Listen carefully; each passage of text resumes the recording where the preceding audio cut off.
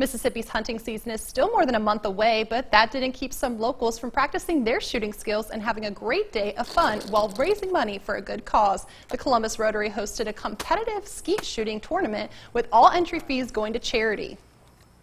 We're raising money for the Columbus Rotary Club and for the Rotary Foundation. All the proceeds from this event go towards polio eradication globally, and also there's a lot of local charities that we support.